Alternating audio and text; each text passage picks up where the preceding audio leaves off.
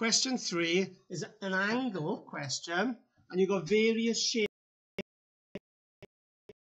Straight line here, and angles on a straight line add up to 180 degrees.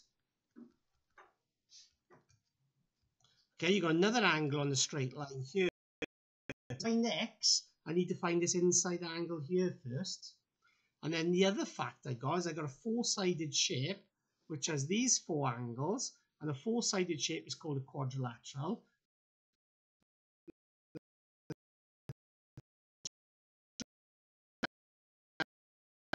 An angle in this quadrilateral, I need to be able to find this angle here first, because these three angles plus angle E on the inside add up to 360. So if I'm finding this first angle here, which I'll just call little b is on a straight line with 112. They're next to each other.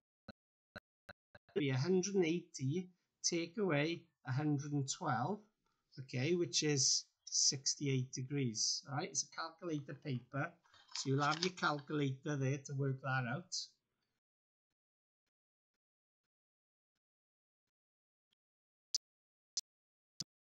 Yeah. All right, and they add up to 360. So I'm going to say 68 plus 123 plus the top angle, which is 110. I'm going to work out the total for them three. All right, so I got 68 plus 110 plus 120,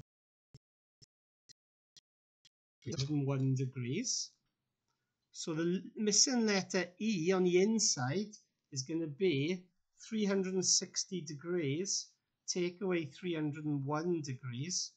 So E degrees. And now I know E plus X are on a straight line together.